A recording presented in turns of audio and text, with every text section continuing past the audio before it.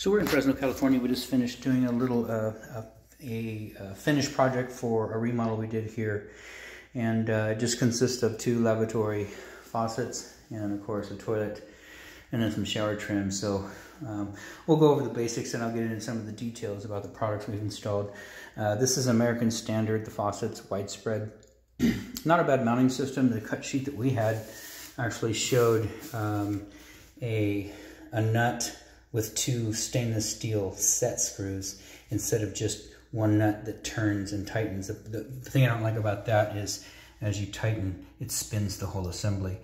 With the other system, a lot of manufacturers now, it's 1 large nut, brass nut, that screws on up to a point, and then 2 to 3 stainless steel screws do the rest, and so it tightens straight down and pulls the faucet into place. So anyways, a little fussy, no big deal. You know, nice looking faucet, good flow and everything. Little fussy with the drain assembly. You know, this one was leaking. They came with some white foam that goes in there, and this sink actually is a little deformed in here.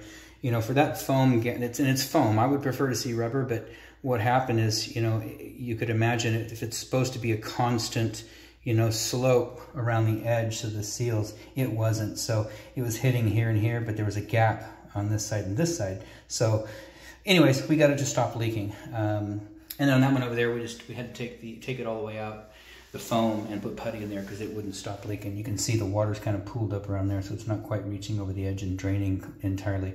But so monitor these areas. So I mean the whole bathroom, obviously, but you know, underneath here you can see you got the drawer that slides out. So monitor that. Any water you see back there, and then you know occasionally you've got. Let me see. No, the waters are out far enough, but the waters that are stubbed out, I would say go ahead and take a peek back there occasionally too. Make sure you don't have any weeping, dripping, spraying, anything like that. You know, let us know. We'll come out and take care of it if it does. But so keep an eye on that. And right now, the good indication is the drawer is dry, which means the drain is not leaking, and so that looks good. Anyway, so the finished part is setting the faucet, setting the, you know, getting a piece of pipe stubbed out of the wall, coming out there, and then a tubular P-trap, tubular extension up to the drain assembly, and so that's good. So I'm not going to take a picture of the other side. It's identical except for it's spun the other way. So everything's good down here. Faucets are working good. Shower trim, not fond of it either. It's got a plastic mounting bracket behind here. So it's got a large plastic bracket that actually screws to the valve, top left, bottom right. And then it's got another, and it's plastic with a gasket. Then another plastic retainer that's screwed, 2 screws here, 2 screws on the other side, and they're stainless steel wood screws. It actually taps into that first piece of plastic, and then this whole assembly snaps on. So you'll see movement here on that cover plate. It is sealed. If you get a lot of water on here, it's going to roll behind, so I'd recommend taking a little bit of clear silicone and putting it around here if that concerns you at all. We would have done it, but I don't have any in my bag right now. It is sealed. That is the way that this is supposed to sit. You can see the movement in there. That's not me. That's the manufacturer. And so we've worked on these in the past, and I wasn't fond of them then. I'm not fond of them now. I believe that you should have either here, this should be a nut that turns and pulls the plate against the wall, and the gasket should be on the plate behind it, or screws through it, something. But this, it just leaves it kind of floating in the breeze. So not our deal. It's on. We're not going to turn the faucet on right now because there's no shower doors in yet, and we don't want to flood out this area right here. Rain shower head is in. We got a oop on our 90 in the wall, so with this long arm, I would recommend do not move that around much at all. There, you're gonna find quite a bit of movement in there. The reason being is we had when you rough in the plumbing up there, you're gonna have a galvanized or a brass nipple stubbed out, which is a larger outside diameter than the tubular, which is, that arm is tubular, and so it's quite a bit thinner material, so not as a large outside diameter, and so when you stick it back in the hole, you don't have that support anymore, so it's going to move. That thing's going to move up and down, side to side, and you know, if you get too crazy with that thing, start hanging stuff on it and bouncing around, you know, if you try and do pull-ups on there, it's going to break. So just, you know, kind of, I would just kind of leave it where it's at, get a nice spot for where it's comfortable for both people, and then just leave it alone up there. Anyway, so it works good. We tested it out. We had a bucket underneath here and ran water, hot, cold. Hot temperature was good, so you're good. Last one is the toilet. Toilet was a big chunk of poop. I mean, that's the nicest thing I can say about it. It's a Kohler. I love Kohler.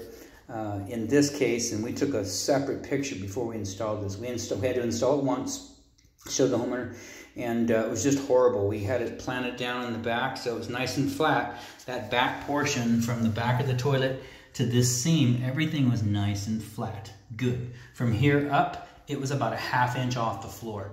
And we thought, well, that's, you know, that's not right. So we went ahead and pulled the toilet back up. Homeowner, we got some more wax rings and we reset it. What we did is we put some shims in the back corner on both sides of the toilet. And then when we set it back down, it did bring it down substantially in the front, but not entirely. So it's still up off the ground. So it's up off the ground in the back, up off the ground in the front. We've got 2 shims in the front portion, a shim where the bolt's at, shim in the back right here. Same thing on the other side. So 1, 2, 3, 4 on each side. So 8 shims, hard plastic so they won't move to support this toilet.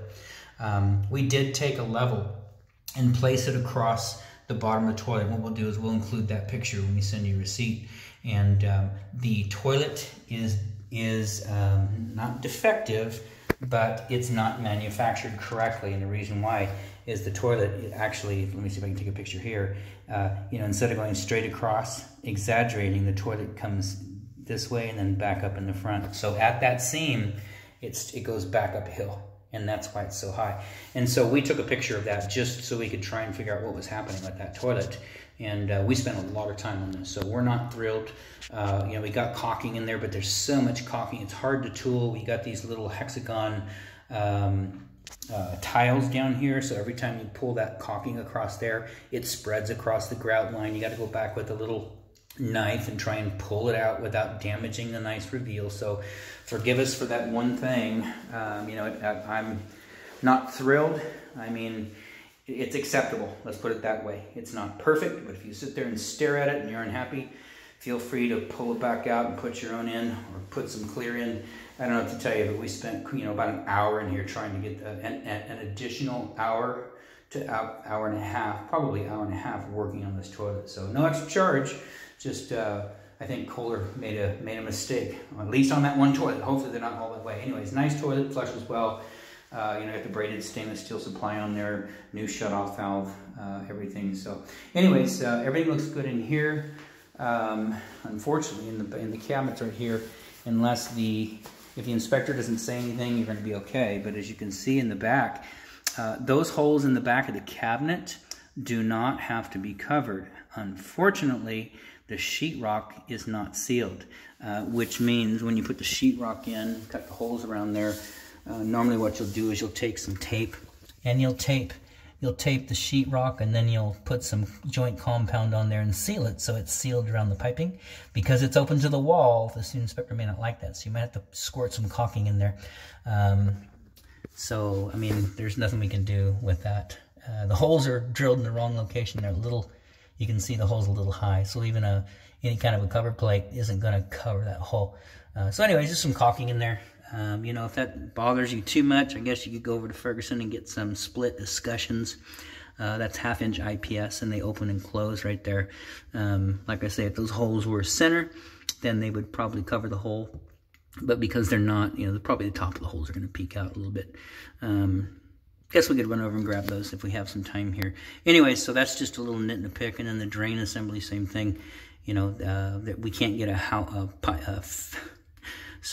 escutcheon over that because the fitting is coming to the wall. And those are required by City of Fresno, those long-term names. Anyway, so details. He may or may not say anything. Totally up to the inspector. But anyways, the bathroom's functional. Sinks work, toilet works, shower works. I guess you're waiting for glass. I'll come get the glass in, and then you're good to go in here. Outside of that, this installation is done.